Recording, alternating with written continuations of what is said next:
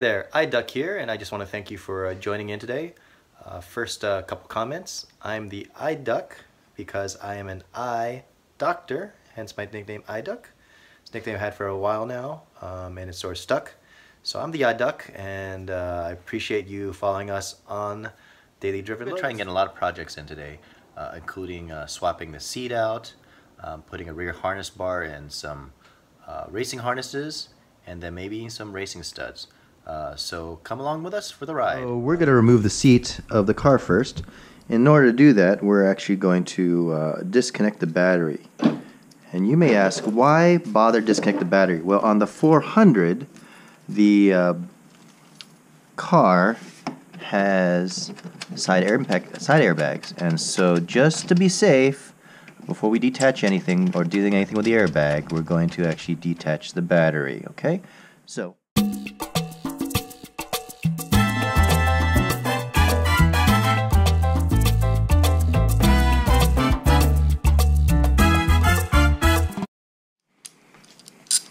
and as you can see, here's my Shirai battery. So we're just going to detach the negative ground.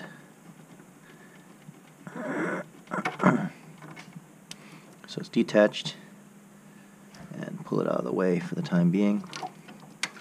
Two leads on it, as you can see. Keep that out of the way. Put the screw back in place so we don't lose it. Alright, in case you're curious, here's my Shirai install, which was basically using the factory base plate. I drilled two holes, one in the side edge here and one in the base here, to put my two my hold downs, I should say, and then it holds it on top. Pretty simple. And then I sealed the vent tube because we certainly don't need to vent any gases with this Shirai battery. Okay, I'm gonna put a towel here just so in case the struts decide to fail, you don't lock your trunk. Then you want to slide the seat all the way forward first and pop the trunk. There should be at least one connection here for starters. This is the connection for the seat belt indicator or seat belt sensor. So just unplug that. Nice and simple.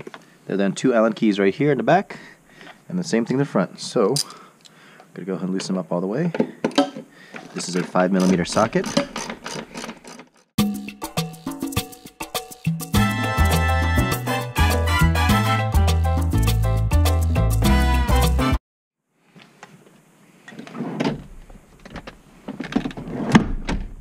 And the seat has to be folded down to get access to these completely.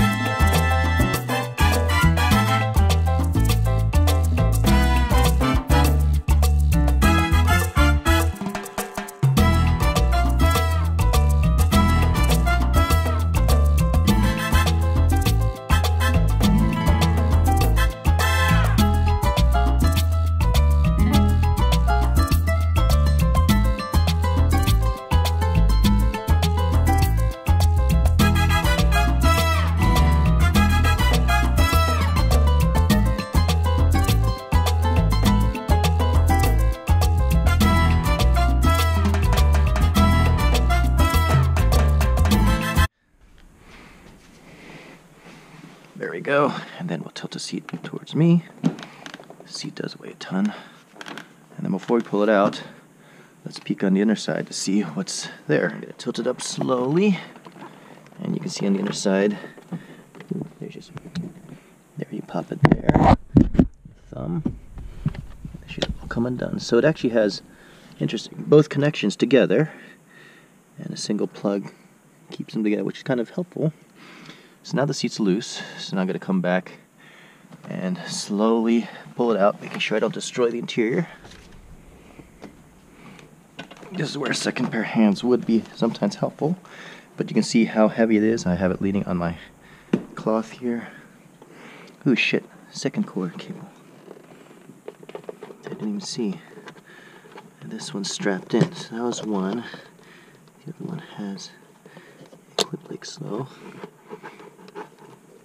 This is the airbag one, clearly. The other one, hold down. Good. Let's go weigh this seat. So, I'm going to be the standard. So I weigh 168.5. Ooh, need to diet. So I'll reset it on my thinner.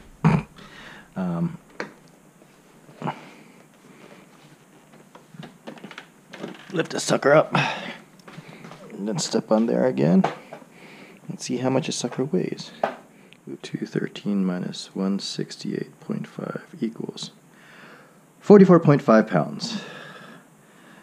Alright, so let's remember that. And later on At the seat, you can see that my seat is untucked on this side already. PITA, pain in the ass. There's construction here, untucking here. And then if we flip this around,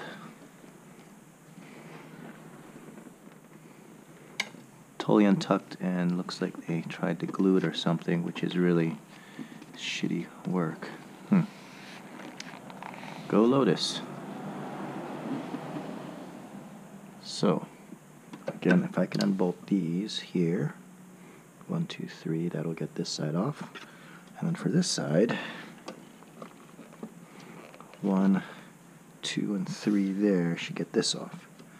Alright, these can come off. Little work like so. Good.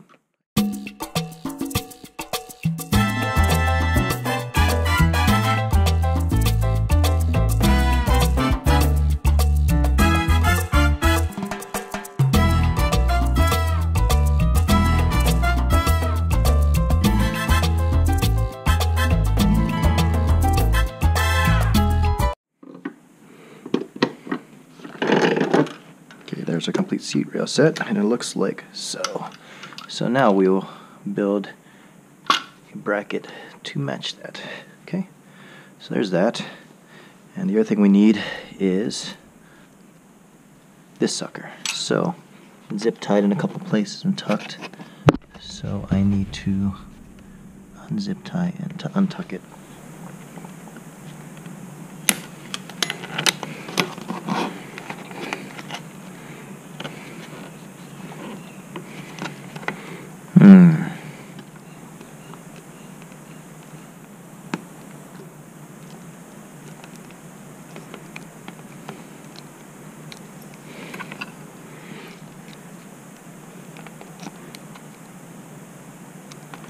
There we go.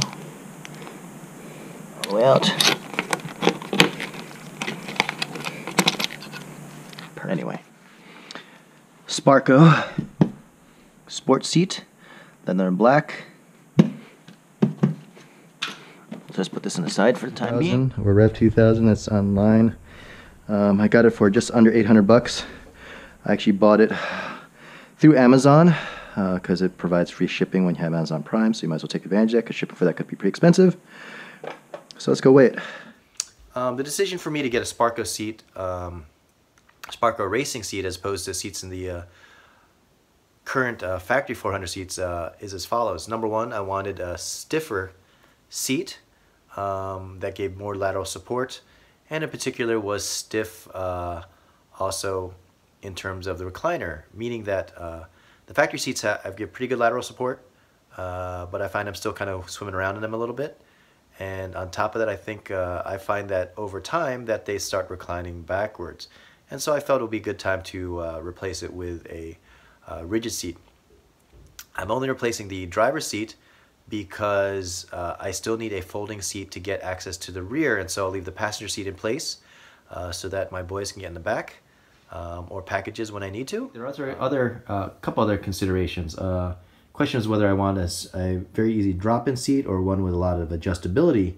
And so Sparco makes both seats with side mounts, which are the traditional racing seats, or bottom mount seats. As it turns out, these Pro 2000 seats actually have bottom mounting holes as well as side mounting holes, so it gives a lot of flexibility.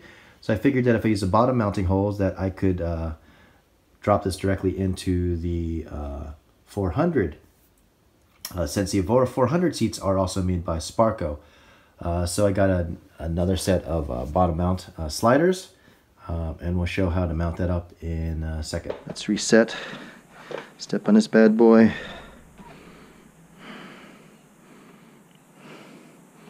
$192.5.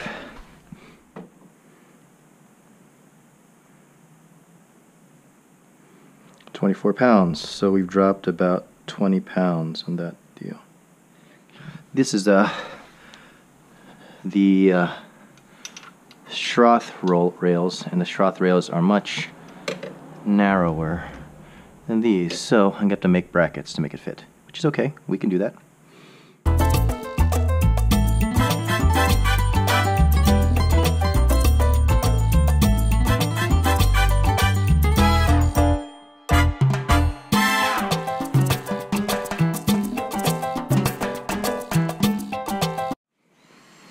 So what we need to do is basically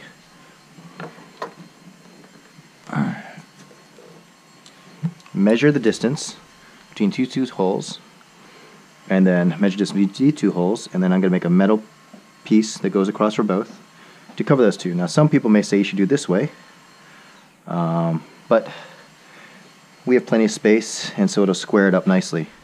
Two little brackets like so, cross. That'll square it up. Or I could do it this way also. The thing is, then you'd see all metal way long, so I'd rather just do it this way. Okay, so we're looking here 13.5. Bring two bolts, and let's confirm here 13.5. So it will be center to center 17 is 36 inches.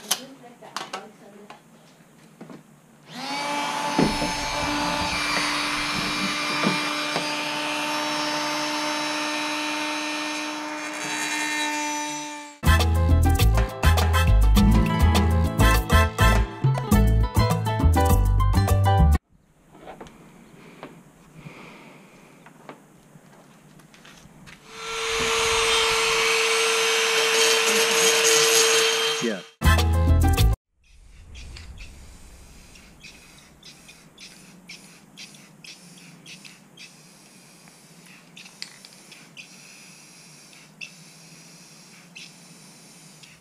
Alright, so here's the brackets I made, which are basically metal, 18 inches wide.